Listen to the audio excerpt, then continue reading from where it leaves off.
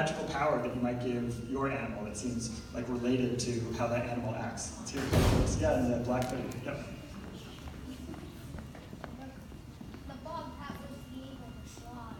The bobcat would be able to fly. Yeah. Why do you think you'd be able to fly? Because it's cool? Float. Nice. All right. So maybe we'll have our own team of magical animals on a story. We have one character. We have a floating or flying bobcat. Awesome. Let's have some more. Let's join forces with some other animals. What else could we have? How about in the back? Yep. A wolf that would howl and break glass. It was a wolf that would what? A little louder? Owls that could break things. They could.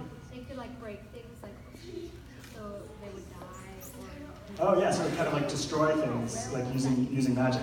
Great. So a wolf that can destroy things with magic. A floating bobcat. How about over here? Yeah, in the blue. Yep. Mm-hmm. Whoa, okay, so that would totally beat this panther, because she can just become invisible, but she can't become invincible. So that would be much better.